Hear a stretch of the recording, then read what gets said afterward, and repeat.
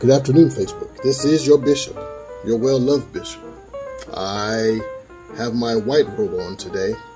I wear a robe all day, every day, because when God made me, He made me a king.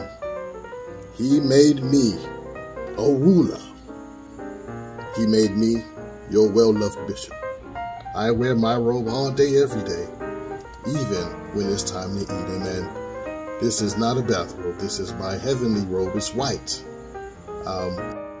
And before I eat my lunch, before I even eat my breakfast, I would be remiss if I did not say happy birthday to my grandmother, Earline Towles. We love you.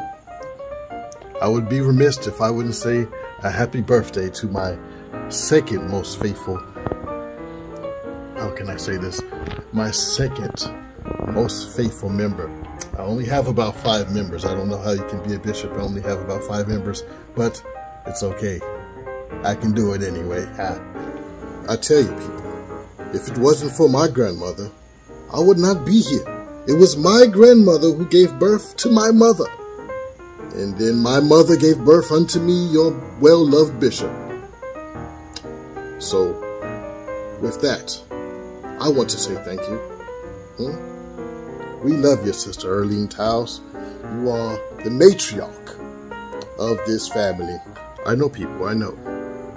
The word matriarch is, you don't know what it means. I'm going to read a definition for you because I am the bishop and I would like to explain myself when I talk so that you know what I'm talking about. Amen. Matriarch, a woman who is the head of a family or a tribe. It is an elder woman who is powerful within a family or organization. Now the word matriarch is an early 17th century word from the Latin word of mater, or mother, on the false analogy of patriarch. Amen. So, when you come for the bishop, you must know that I know all things.